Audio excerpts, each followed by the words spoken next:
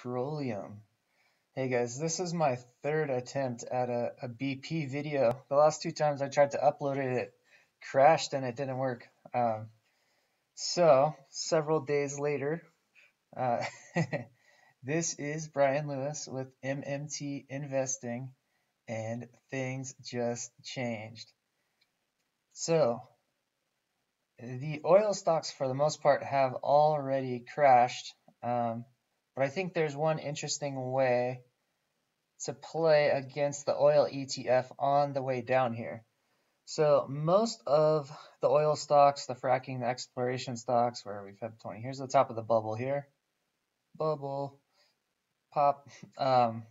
Most of the oil stocks inside of the US oil ETF, the USO, did something like this, and they're just dead.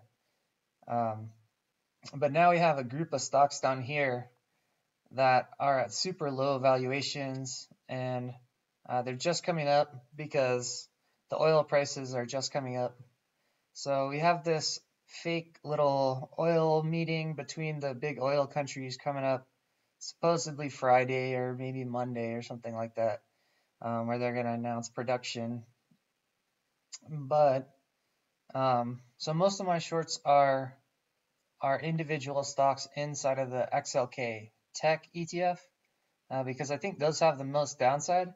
But British Petroleum, BP, I think is my favorite short if you want to short oil. So I do have a few BP shorts on right now out through the middle of June.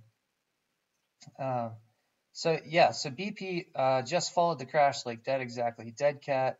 We're up in the bull trap here. It looks like it already peaked and it's coming down. So I'm already up, actually. I shorted it here. So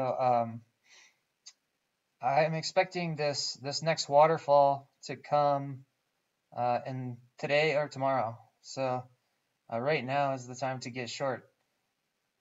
But BP, I think, is the most interesting short inside of the oil ETF because it is the best balance sheet inside the oil ETF, and it's a dividend stock that people are really trying to hang on to.